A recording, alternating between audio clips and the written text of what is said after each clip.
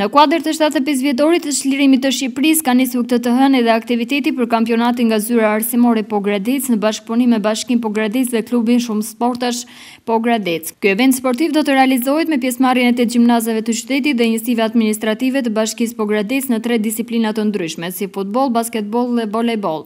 Në këtë ditë të parë zhvilluan ndeshjet eliminatore në grup të kampionatit të futbollit për meqkuj dhe ishin shkollat Muharrem Çollaku me Gjergj Pekmezin dhe shkolla 14 Engjëjt me dëshmorët e Pojskës, të cilët luajtën tek aneksi i stadiumit Gjeorgji Kyçyku. Sipas përgjegjësit të zyrës arsimore, Zotiraç Mangërit, ky aktivitet zhvillohet në kuadër të 75 vjetorit të çlirimit të Shqipërisë dhe do të vijojnë edhe në ditët që të vinë me aktivitete të tjera sportive.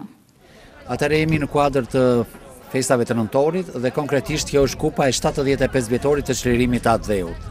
Janë shkollat e mesme të qytetit, publike dhe jo publike, të cilat konkurrojnë në këtë aktivitet. A do të ketë aktivitete të tjera? Po, përveç futbollit janë dhe 2 disiplina tjera, është volejbolli dhe basketbolli. Është bërë një kalendar në të cilin ekipet janë në fazën e eliminimit dhe në datën 26 nëntor do të jenë faza finale. Si ka dalë ndeshja sot?